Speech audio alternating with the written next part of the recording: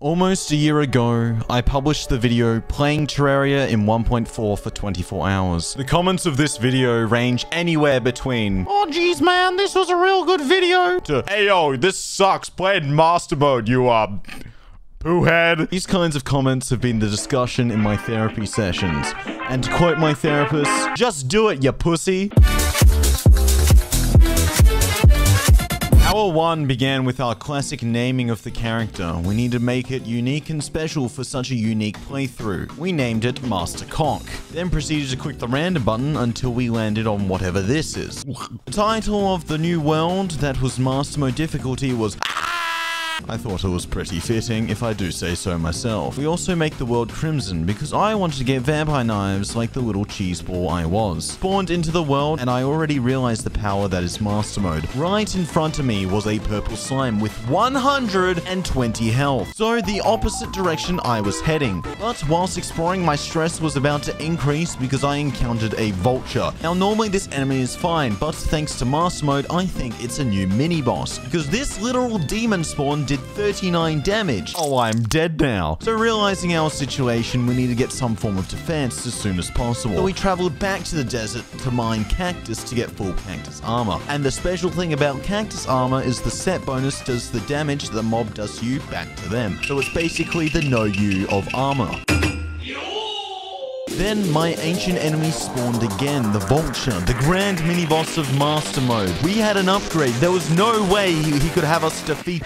Yeah, I didn't even like the left side of the map anyways. So we ventured towards the right side of the map. And again, the Grand Master, final mini-boss of Terraria, the Vulture. And we finally slayed the beast. Ignore my health, that is irrelevant. Realized there was a bit of iron at spawn, so we mined that for what seemed like a tiny bit of a vein turned into big iron, which later turned into nighttime. And considering I was having an anime battle with a goddamn Vulture, I'd rather not stay on the surface and started very early work on a elevator. Started to explore said caves below. The first piece of good loot that we found was a chest in a little house, which was a cloud in a bottle, which I don't think I could ever be happier about. But that happiness was soon about to be decimated by the natural world generation, because in the center of our elevator was a vein of crimsonite. Because why wouldn't there be? So we had to mine around the goddamn vein because it would not let us pass, and continue our venture into the deep, which we then discovered the underground mushroom biome, which was actually a blessing in disguise, as we found many amounts of gold, heart crystals, and a mace in the chest. Now we have a proper melee weapon that isn't a cactus sword. Along the caving journey, we also found another underground house which contained a regen ring, but most importantly, we got gravitational potions. So I had to make my way back to the surface. So I decided to take the Mastermode way back to the surface, and when I mean that, I mean I blew myself up trying to mine obsidian. Listen, alright, there was a slime and he knocked me into my own bomb. It was a whole thing. I'm not terrible at Terraria. Luckily, when we spawned on the surface, it was daytime, so we set up a temporary house, basically just putting 3 crafting stations in a chest, and headed into the sky to search for some better loot. Island 1 contained a balloon. Alright, that's pretty good loot. The next island also contained a balloon. The next island, surely we don't get a... God damn it. Luckily, the next island didn't contain a balloon, and the fourth and final island we got to explore, because the potion effect ran out, contained the fletching wings. So I thought it was worth the literal amount of balloons we got to carry the up house. Hour 2, we spent half an hour making our house in the most traditional fashion. I mean, our name is Master Cock, and we need a Master Cock to live in. Obviously, the loot is stored in the balls, just like Piers. Warning, Piers not stored in the balls. If you do have pee in your balls, please see the medical professional immediately. After crafting our fantastical house, we headed back into the mines to gain even more loot. We did find a dead man's chest, and luckily I don't have the mental capacity of a cactus. So we disarmed the traps before opening the chest. And apparently you can get lucky horseshoes from the underground, which I thought was pretty cool, despite the fact that we already had wings, which made the whole item pointless. As we continued throughout the mine, we found gold, and golly gosh, we found more gold. Please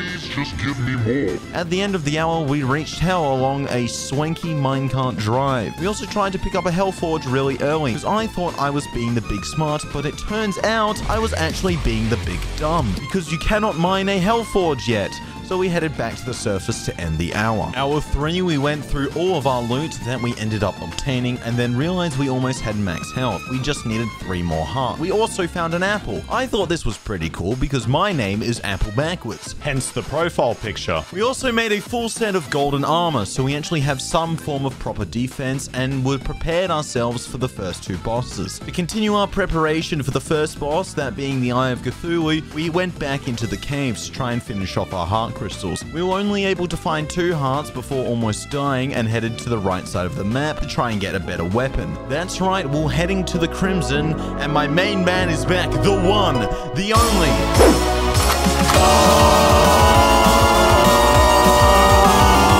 Then whilst in my house, just big chillin', old mate Big Eye decided to rock up and end the party early. But of course, we would have killed it first try, but we ran out of bullets. So when the morning arrived, so did the armsmith, and hence we bought as many bullets as we possibly could, and then flattened the left side of the house until night fell. We also made a few potions, and a little side note, if you didn't know, in Master Mode, potion buffs and debuffs are way longer than they normally are, which is good and a bad thing for obvious reasons. Anyway, time for Big Eye. This time we came prepared, and bim bam bomb, we defeated him. We killed him 2 other times just because we wanted to get money. And so at the end of the night, we had enough money to buy the mini shark to finish off the hour. Hour 4, we headed back into a crimson hole and started building the arena to battle Big Brain, which when completed, we needed to gather 2 more heart crystals, which I hear you say, "What? 2 more heart crystals? But you only need 1 more!" That is quite true, comment section, but we also need to create a heart lantern to make the battle against Brain a little easier. Whilst in the cave, we actually got a little lucky and ended up obtaining 3 heart crystals instead of 2. So we headed home to finish preparations for versing the Brain, completely forgetting something, but alas, we remembered what it was halfway through the fight against the Brain, and then it was too late. So we tried to battle the Brain again, this time doing a tiny bit more preparation. First thing we needed was a grappling hook, which we got from the worst place ever. We also became Toad from Mario. Don't ask me why that's preparation, it just is. Right before the battle, a goblin army appeared, which was honestly pretty straightforward and actually wasn't the hardest. Then after all the interruptions, I remembered what we needed. That's right, I needed alcohol. But more importantly, I needed Molotov cocktails. Now, there is no way we could lose. God damn it. Hour 5 had us return to the Crimson because that last fight allowed us to obtain a lot of tissue and Crimsonite from all the ores that were killed. The drop rates are extremely buffed in Master Mode, so we're actually able to contain the full Crimsonite armor and pickaxe. And so I got to thinking, how would I beat the Brain? What am I missing? Oh, I know. I spent an almost literal hour making a bridge from the dungeon to my house. I dubbed the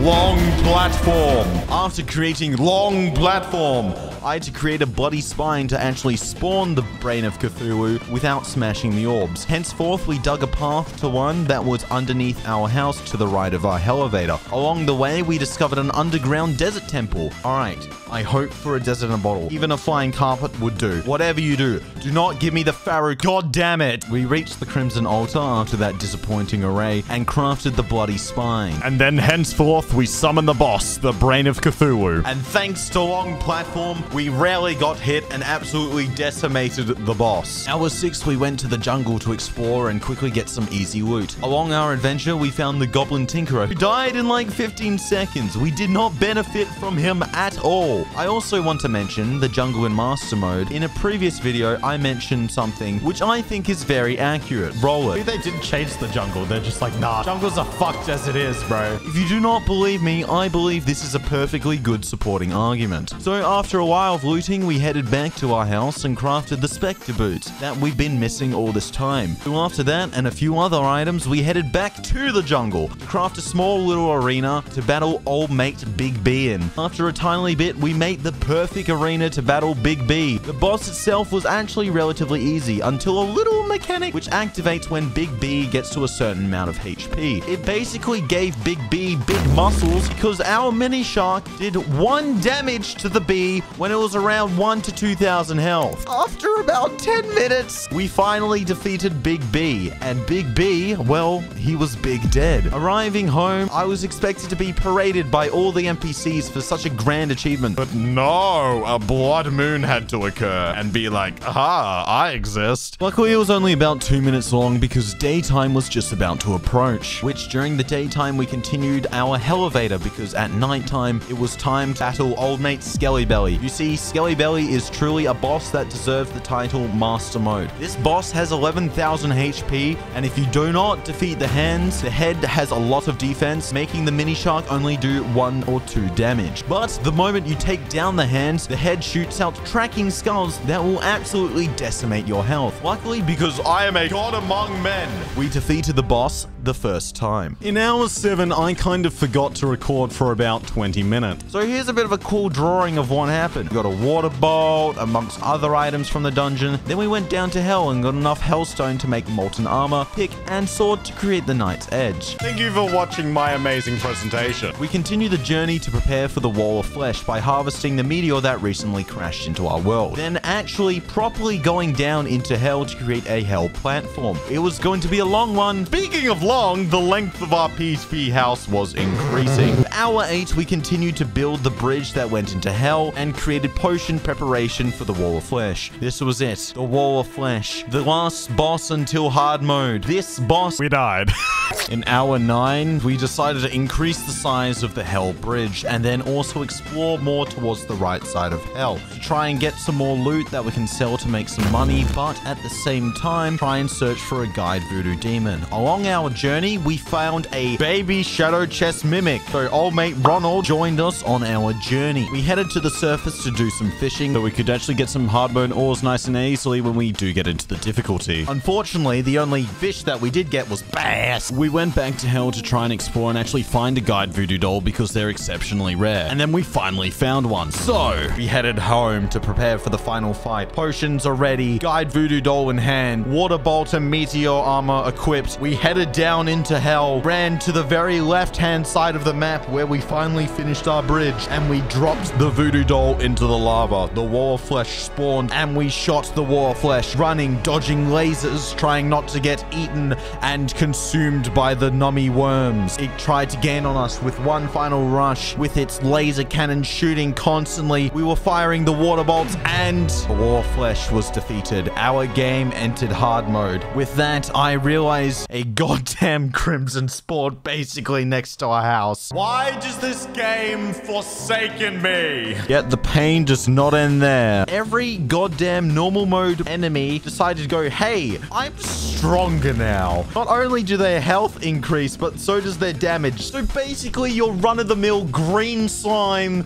has become a mini-boss. But of course, we headed towards the Crimson to do our classic traditional route of let me smash those goddamn altars and begin the cycle of mining the ores. Hour 10 began as we continued the trend of mining the hard mode ores, beginning the mining sequence of us getting ocarinium. We then gained a full set of adamantite armor after about half an hour of mining the hard mode ores, and we started to get ready to get the weapon we would use against the first boss of hard mode. So we headed directly for hell to farm Souls of Light. The reason why we were in the hell biome and we could actually obtain the souls, hell was unironically the easiest biome that we could actually live in. This should show you how goddamn hard mode master mode actually was. After a short while of farming mobs, we finally got 15 souls that we could craft Key of Light, which we put in a chest to verse the hallowed mimic. Now, my monkey brain decided, I use mini shark to defeat Master Mode Mimic. It would be easy, yes? Apparently, I was extremely wrong, because not only does the Master Mode chest have 11,000 health points, but my mini shark does 1 to 2 damage per bullet. And I was using silver bullets. So we took about 15 to 20 minutes to verse the hallowed mimic. But alas, I thought maybe, just maybe, we could actually beat it. It was so low, but Monkey Brain decided to make a guest appearance yet again because I got double hit and got obliterated by the mimic when it was about 1,000 HP left. I hate this game. Hour 11, we went back down into to hell. This time farming the souls of night to try and get 10 of them. Instead of actually crafting a key, we had to get a new weapon. That was the Onyx Blaster. And to quote, I'm about to fuck some shit up. We then went back to farming souls of light to get another hallowed mimic. Now, the first hallowed mimic we fought against was way easier, might I add, but dropped this goddamn crystallized butt plug looking ass. So it was soul farming yet again. The second time we got the bow. So finally we got the boss killing weapon. And then to finish off the hour, we made the adamantite mask to increase our range damage. Hour 12 started off by farming wyverns and harpies, souls, and potentially a giant harpy feather, which obviously we didn't actually get. Yeah. Next, we went to the hallowed biome to farm unicorns and pixies so we could craft hallowed arrows, so we could face the destroyer with a lot more ease. We also killed the wall of flesh yet again to try and get the ranger emblem to increase our range damage. Not only did we get the emblem, but we also got the master mode mount, the goat. And let's just say, goats do be going brr. After that, I felt confident. I was ready to take on big old mechanical worm, the destroyer. Just spoilers, by the way. We were not prepared at all. Not only was I not prepared for that boss, but I was not prepared for these goddamn mobs to start spawning whilst actually battling it. Like, what is this shit? So, of course, we lost our first battle. We then headed towards the jungle to start our future plans for an arena against Old Mate Plant, but also making a low-key life fruit farm to help us in our future battles. After farming souls and potions, we were prepared to verse the good old mecha worm again. And guess what happened?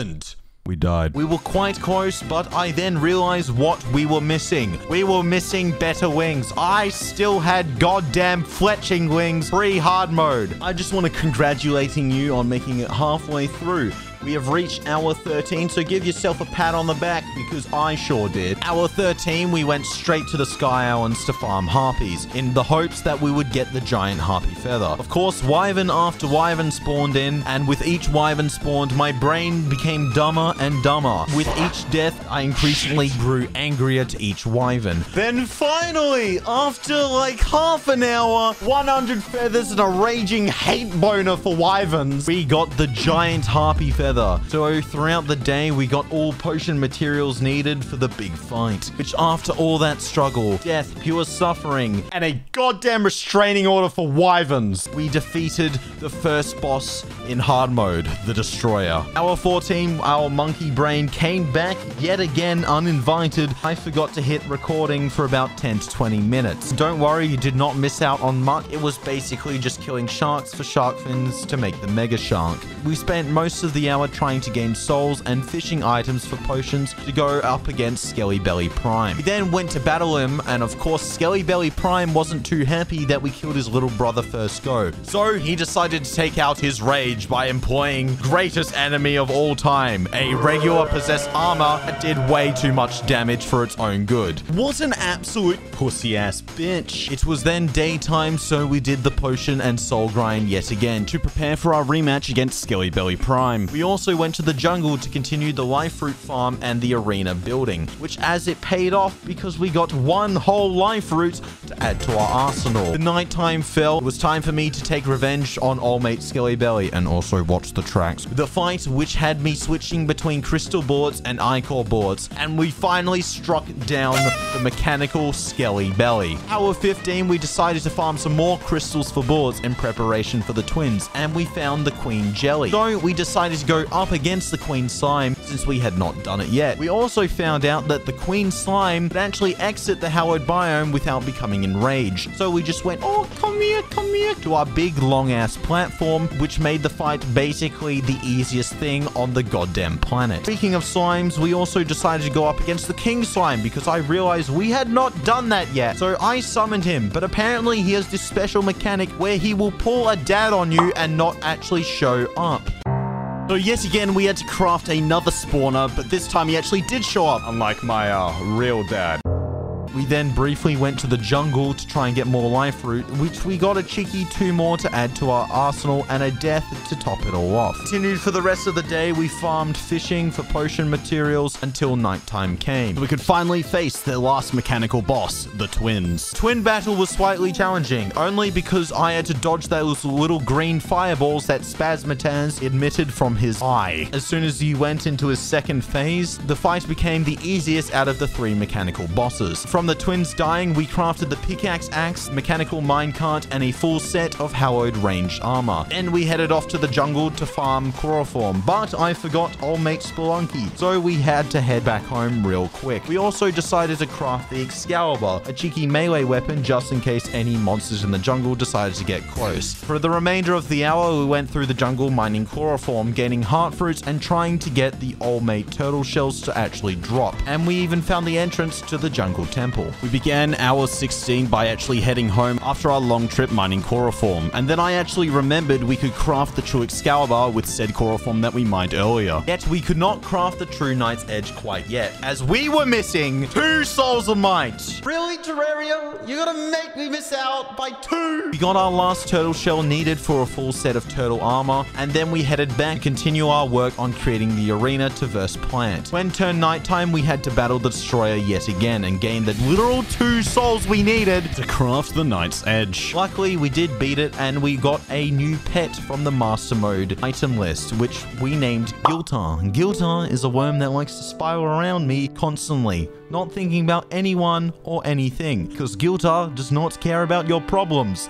Karen. Finally, with the 2 souls we obtained, we were able to craft the true Knight's Edge, and we finished off the hour by heading back to the jungle. In hour 17, we continued to create the battle arena against Plant, then remembered about an item that will help us speed up the process. This item is known as a calming candle, which is basically the opposite of the water candle and actually reduces enemy spawns. Whilst creating the arena, a pirate invasion occurred. I thought the invasion was going to be easy, but I had to use my cheesy methods and just stay in my house to destroy the Flying Dutchman. Upon the death of the pirate invasion, we actually obtained the Black Spot, a Mastermode mount, which was a flying pirate ship that was supposed to go really fast, but because of a recent patch, it is actually halved in the speed that it was. So I think I'll stick with Goat for the time being. For the rest of the hour, we headed back to the jungle arena to work on it. We also put down sunflowers, decreased mob spawns, and also a potion of calming. How painful these monsters were. I literally had to go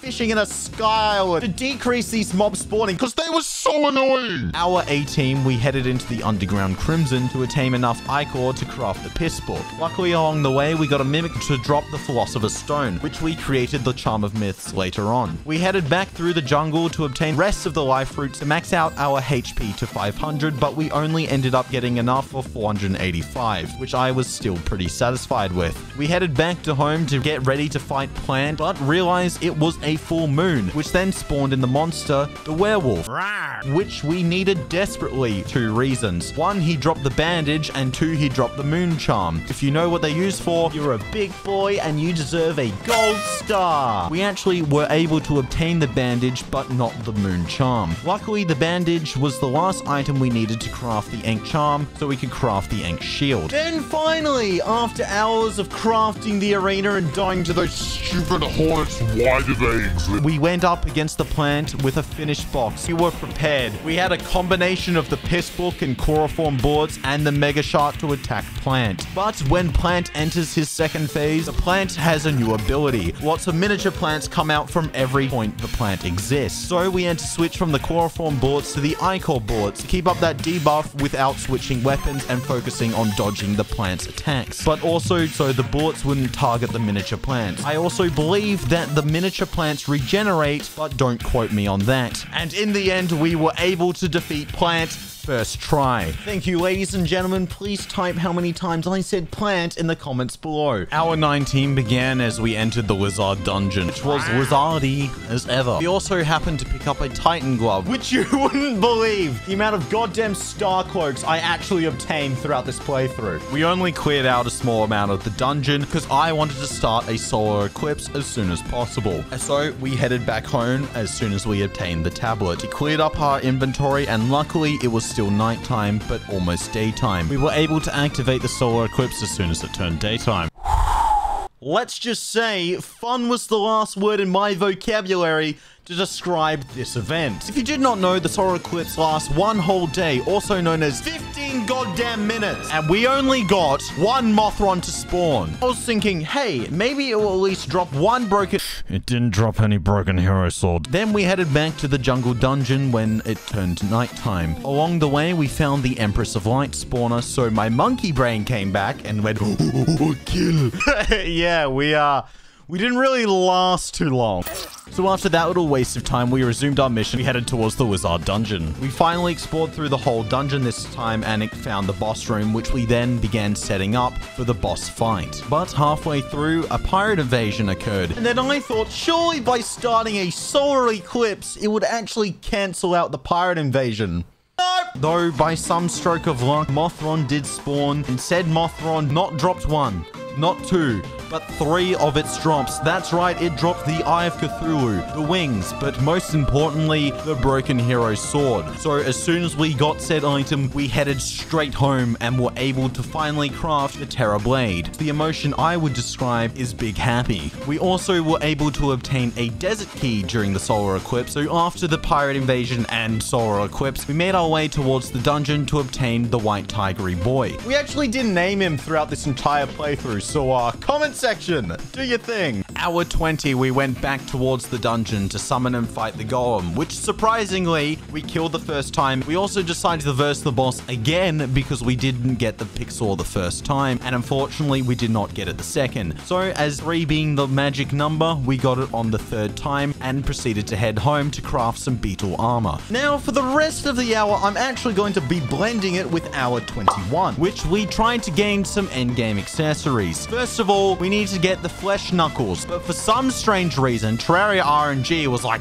nah, because it took us a whole goddamn hour to get this one accessory. The amount of life sucky figgy suck me off rods, bro, that I actually obtained is absurd. Then finally, after literal death threats for Crimson Mimics, we actually obtained the flesh knuckles. We combined it with the paladin shield from the dungeon, craft the hero shield. Hour 22 began, and I just realized it decided to copy hour 21 because we tried to get the ninja climbing gear, which we needed 2 items from the enemy type known as Bone Lee. And it took another goddamn hour for us to drop his tabby and black belt. I thought that drops were supposed to be massively increased in master mode, but oh geez, I forgot the part where it said it doesn't affect Elppa. Hour 23 and 24 is another murder hour because it took us that goddamn long to receive the rest of the items, potions, and materials needed to face the lunar event. We killed the lunar cultist with supreme ease, but the word ease was completely decimated from my vocabulary as we took on the solar pillar. The amount of times I died could fill up a graveyard the size of the planet. These goddamn meatballs do not mess around. But finally, after struggle after struggle, we defeated the solar pillar, obtaining the solar eruption, which we then began to take on the nebula pillar. Not quite as hard as the solar pillar, but hard nonetheless because of these goddamn laser teleporting pieces of shit. Alas, we defeated the pillar. We then went on to the vortex pillar. Again, relatively hard, but not hard as the previous 2. We defeated that with relative ease, and then there was only one pillar remaining, the Stardust pillar. That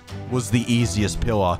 We defeated it with basically not even breaking a single sweat. And then that's it. Endgame of Terraria. The literal minutes were counting down until 24 hours of footage were achieved. I was stressing. This was the only chance to defeat the true final boss of Terraria. My destiny to complete the game.